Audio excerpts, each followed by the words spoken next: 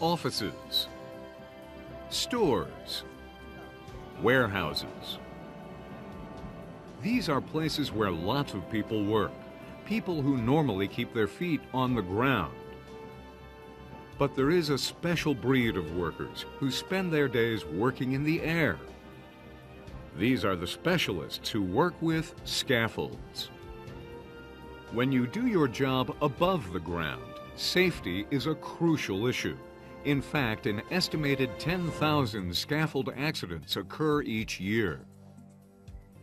That is why OSHA has developed 29 CFR Part 1926.451, regulations designed specifically for people who erect and work on scaffolds. While there are many kinds of scaffolds covered by OSHA's regulations, this program will focus on suspended scaffolds.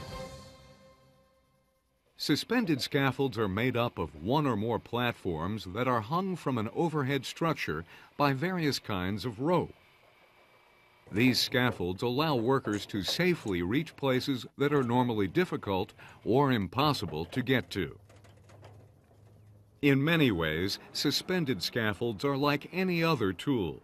There are certain procedures that must be followed in order to make sure that no one gets hurt when they are working with them.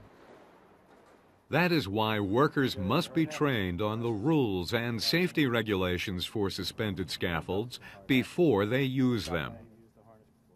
OSHA regulations state that this training must include the proper ways to assemble and take down suspended scaffolds, their correct use and placement, how to handle materials while working on suspended scaffolds, and fall prevention and protection techniques.